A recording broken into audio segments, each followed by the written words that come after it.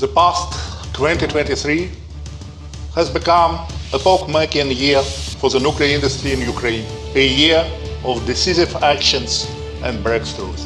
Leadership and social responsibility, technological leap, global partnership, new modern management model. These words best characterize the results obtained and the development trends of Energoatom in the coming years. The accelerated development of the company hasn't been stopped by the war and the enemy's seizure of Zaporizhzhia nuclear power plant. Energoatom's leadership and social responsibility, the dynamic development of the company, allows the government to maintain the lowest electricity price for household consumers in Europe, about 7 euro cents per kilowatt per hour, supporting our citizens during the war. І це підкреслюю, без зупиненої тимчасово окупованої Запорізької АЕС. Торік Енергоатом здійснив справжній технологічний стрибок, який був би неможливий без глобального міжнародного партнерства нашої компанії. Я щиро вдячний за підтримку іноземним партнерам Енергоатома, а особливо американським гігантам атомної індустрії, компаніям Westinghouse і Holtec. Найсучасніші технології цих компаній, досвід та практичні поради допомогли нам вийти у вищу лігу світової атомної енергетики.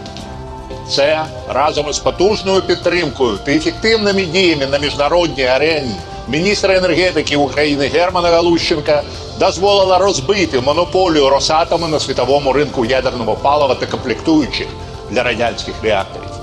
Ми показали приклад іншим країнам, де експлуатуються радянські реактори, як позбутись залежності від Росії. Together with Holtec International, we built and in 2023 fully commissioned the centralized spent nuclear fuel storage facility. Ми маємо амбітні плани і швидко рухаємось у напрямі збільшення ядерних потужностей України з сьогоднішніх 13,8 ГВт до понад 20. Разом з компанією Holtec ми домовились збудувати в Україні завод з виробництва основного обладнання для малих модульних реакторів за технологією Holtec SMR, включно з корпусом реактора.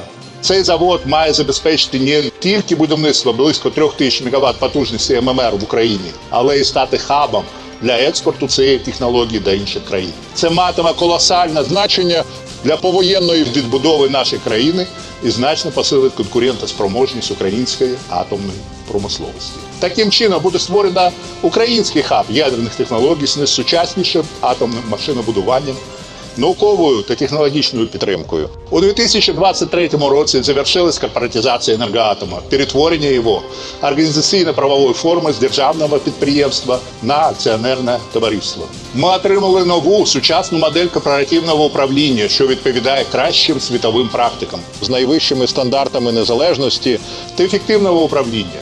Крім покращення якості управління, це відкриває додаткові можливості для залучення значних інвестицій у галузь та розвиток вітчизняної атомної енергетики. Our greatest pain is Zaporizhzhia NPP, occupied by the enemy. Ситуація, яка там склалася, є неприйнятною і має бути негайно вирішена.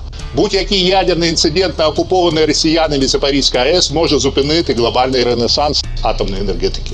Тому важливою є якнайшвидше деокупація ЗАЕС і передача станції під повний контроль українського Енергоатома. So, the future of the world nuclear energy is being determined in Ukraine today. We are breaking down barriers to usher a new era for Ukraine. This will be a renaissance of nuclear energy. We have ambitious goals for the future. We have qualified employees who can achieve them. We have the will to move only forward to the great victory. And I'm sure they will succeed. Glory to Ukraine. Glory to heroes.